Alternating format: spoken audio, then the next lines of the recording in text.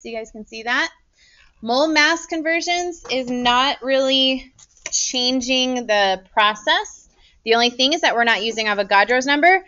Now what we're seeing is that 1 mole of something is the atomic mass of that substance, or the molar mass. So I'm just going to put off to the side. This is the symbol that I use to represent molar mass. And you guys might see that show up in your help sheets and things like that. I'll put MM. That's what I'm talking about, molar mass. So remember, the way that we did that practice was you looked at your periodic table, you added together atomic masses if you had a compound, right? And that represents 1 mole. Okay, 1 mole, sorry.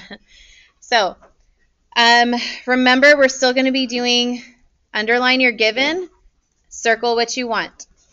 Okay, so looking at example 3, we have what is the mass of a piece of aluminum that contains 0.5 moles of aluminum? So I'm going to go ahead and underline what's given to me, which tends to be the number. So I'm going to go ahead and underline that word. And then remember, start to get in the habit of also adding in the label, but we'll settle for this for now. So 0.5 moles is what we're given. What are we asked for? What is the mass? So I'm going to circle the word mass. What is the unit of mass that we've gotten to see? What is the unit for mass? Grams. Grams, thank you. Okay, so a G. So we want to end with a G on top, right? So we're going to go ahead and take what we're given. That always goes into that first spot. Okay. Oh, sorry. There you go.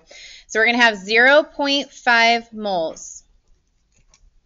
We know that we can always put it over the number 1 just to kind of put something there, right? Okay, so your next step is taking that word, and do we take it over to the right or down to the right? Down to the right, because ultimately we want 1 on top, 1 on bottom. So we're just going to take whatever word we have. We're always going to swing it down to the right. And that is something you can definitely memorize in your steps for all of our dimensional analysis stuff. Take that word, bring it down to the right. It'll work, okay? So once I brought that word down to the right, I'm going to go look at my conversion. This is my conversion vector. 1 mole of something is the atomic mass of the substance. All right, so what number am I going to put down here? 1. The 1, exactly. 1 mole, right? He's getting it from right here.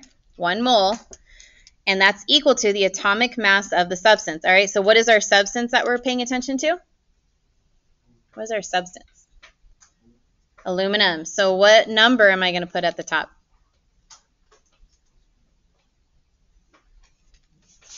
Or where should I be looking for what number I'm going to put at the top? It's your atomic mass. So what's the number that we're going to put at the top?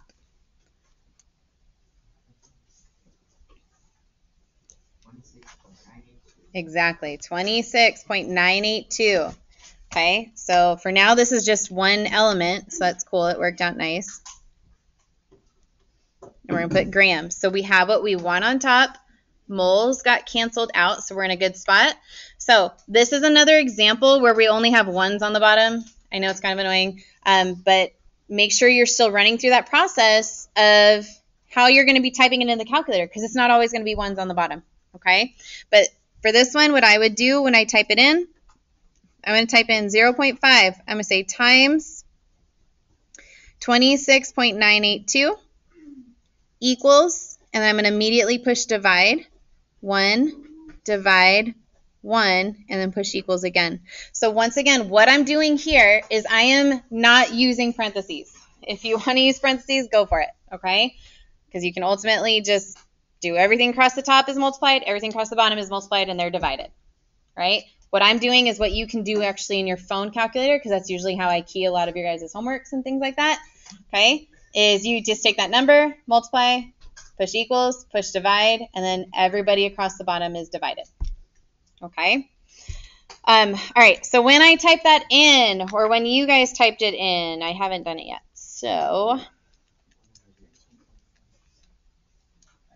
13.491 was what shows up on my calculator. So if you remember kind of what I said yesterday, you can always go back to the problem and see what did it take it to. It took it to that first decimal place, so you're allowed to kind of chop this guy to the first decimal place, okay? Again, it's really based off of significant figures, but we are not dealing with that in this little part. So you can also always go to the second. All right, so 13.5, and then I'm going to put grams of aluminum because you don't want anybody to think you're talking about elephants because that would be very morbid. All right, so the next one, or actually, do you guys have any questions for me over your setup? No, we're all good? Okay. Okay, then let's look at the next one. So the next one says, what are the moles? Okay, so how many moles of magnesium are in 0.8 grams of magnesium? So what I'm going to have us do, because we already have this value technically in our notes in our journal, I'm going to change this to, instead of magnesium, let's go ahead and make it magnesium oxide, because we need to see an example of a compound. So magnesium oxide, that's a +2 -2, so it's just going to be MgO. Okay, so MgO. So 0.8 grams of magnesium oxide. I want to know how many moles of magnesium oxide that is.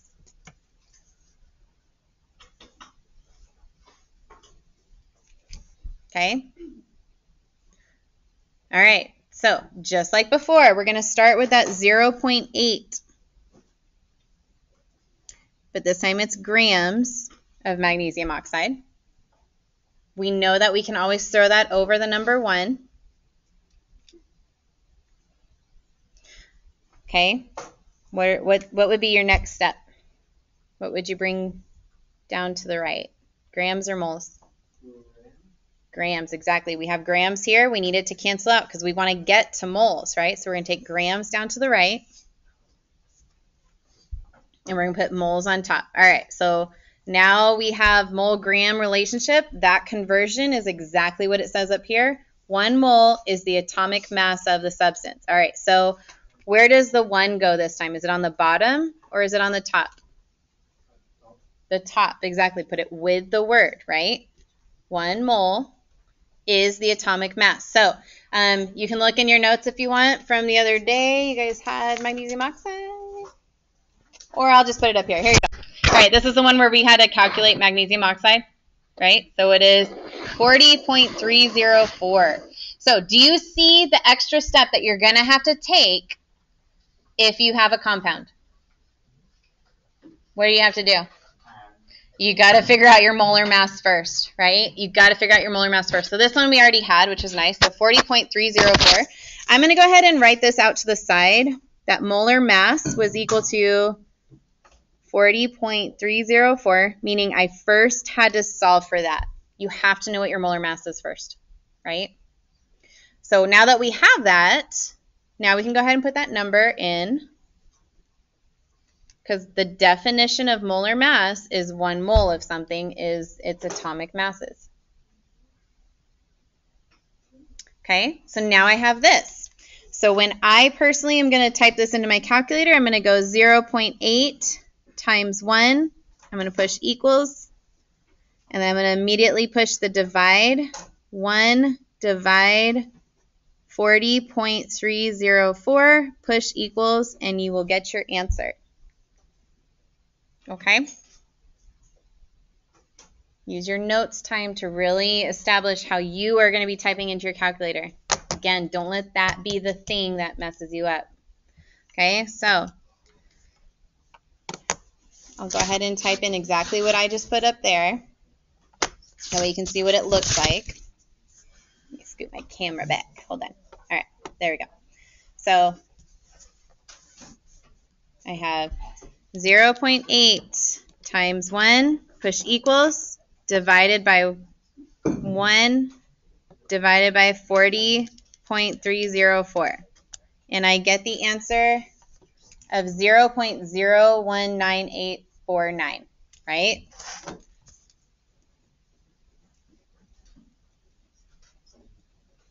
Okay, so, okay.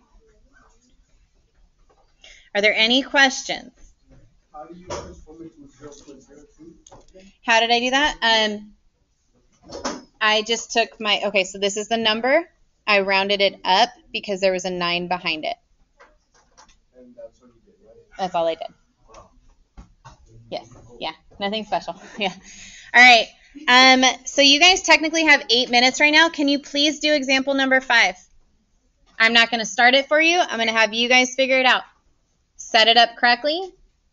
Figure out what you're starting with, what you're ending with. It's one of these two setups technically.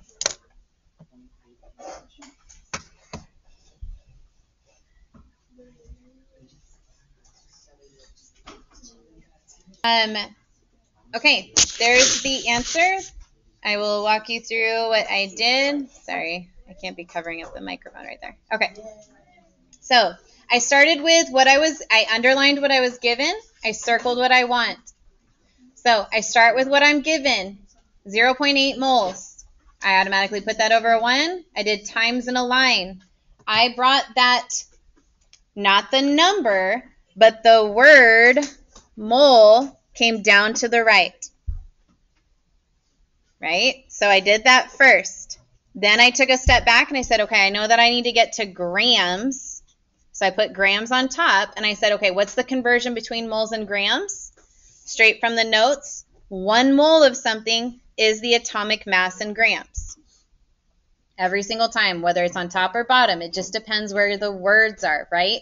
So I brought moles down to the right, which told me it was 1 on the bottom. The molar mass of gold went on top from the periodic table. And then when I typed it in, I did 0.8 times that, push equals, divide by 1, push equals, and you get your answer.